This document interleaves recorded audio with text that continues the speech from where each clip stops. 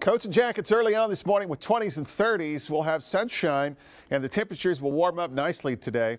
57 at noon and highs into the mid 60s. Driving home weather tonight on a Friday night between 5 and 6 o'clock will be in the lower 60s. Tomorrow morning 42. Windy tomorrow but dry. Still mostly sunny until late in the evening. And we'll see highs tomorrow into the upper 60s. Scattered showers and thunderstorms more numerous Sunday, especially Sunday afternoon and late Sunday night, winding down early Monday morning.